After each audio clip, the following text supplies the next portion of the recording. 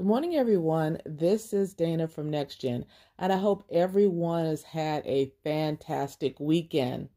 So for the next few weeks, I'm going to be talking about being balanced, and in being balanced, I'm going to be using the wellness dimensions to talk about what I started doing in 2023, some adjustments I've made, and what I'm going to be finishing out the last quarter of 2023, and also looking into some of the changes I'm going to make that's going to affect what I'll be doing in 2024. One of the wellness dimensions that I've been having some challenges with is my environmental wellness. But before I get into what I've done and what I'm going to be doing, what I'd like to do is to remind everyone what we mean when we talk about environmental wellness. So this is the definition of environmental wellness. So I'll just give you a few minutes to take a look at it, but it has to do with our environment, whether it's in our homes, whether it's in our workplace, or whether it's in our community. So when we're talking about it, in my case, since I've retired, it's not going to be so much of my workplace, because my workplace and my home, for all intensive purposes, is the same thing. So let's go ahead and take a look at what the definition of environmental wellness is, and then I'll go into what I have been doing thus far.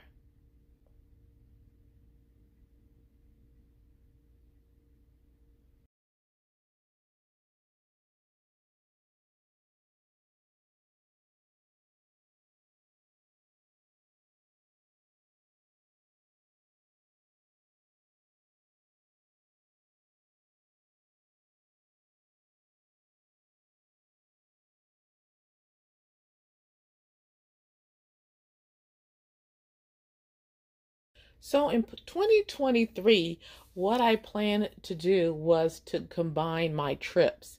So I made a schedule for what I was going to be doing in my planner.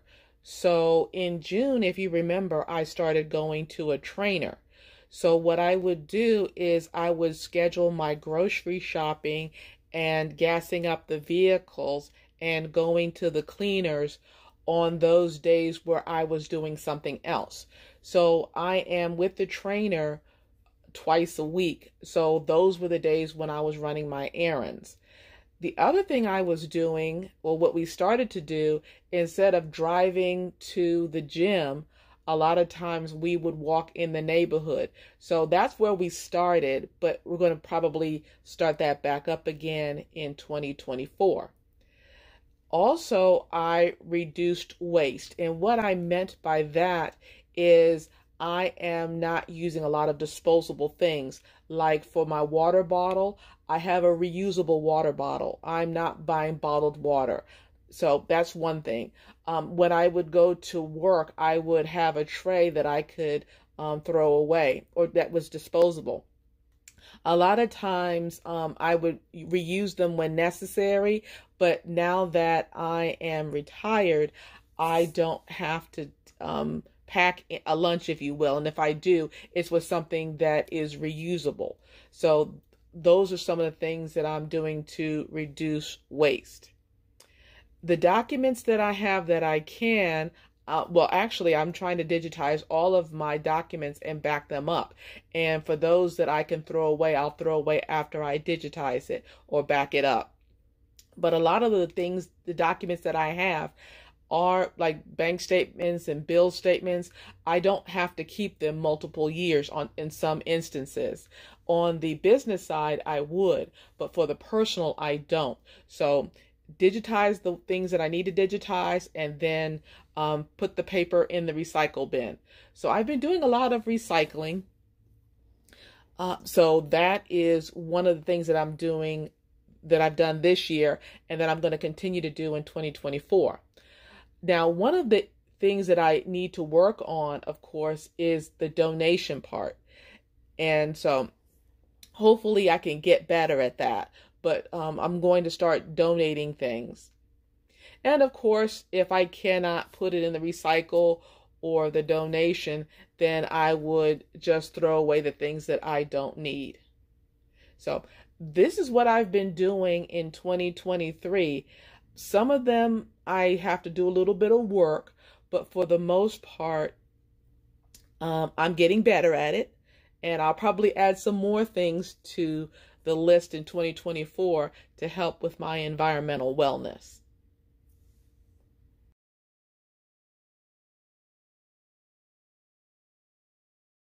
Well, thank you for stopping by, and I hope that the information was beneficial to you to show some of the things that I'm doing to stay balanced in 2023, and then also take a look at what I'll be doing in 2024.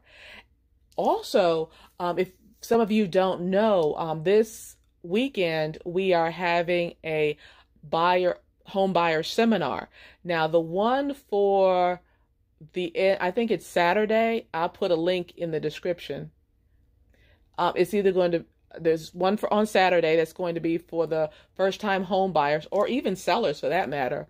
And then in a couple of weeks after that, I want to say on the 18th, they're going to have a seminar for the investors. So make sure you take a look at those, and hopefully the information will be beneficial to you.